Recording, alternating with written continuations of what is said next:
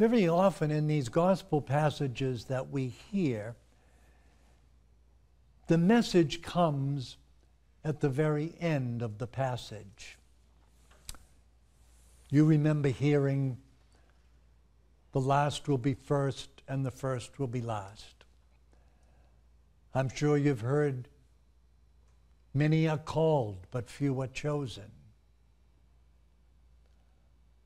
Or in the story of the Good Samaritan, the last sentence is, go and do likewise.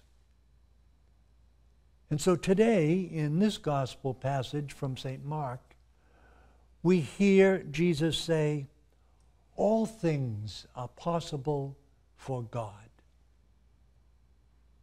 And while that was true in Jesus' time, it's very true today. God works wonders in our world, in our lives. We have to open ourselves and be aware of those times that God uses us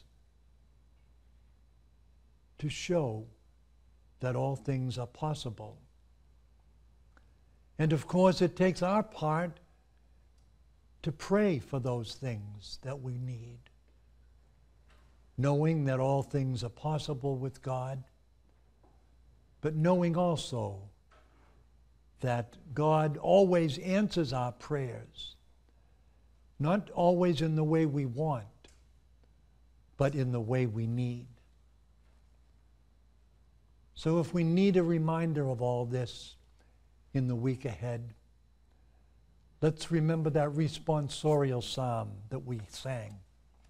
Fill us with your love, O Lord, and we will sing for joy. Amen.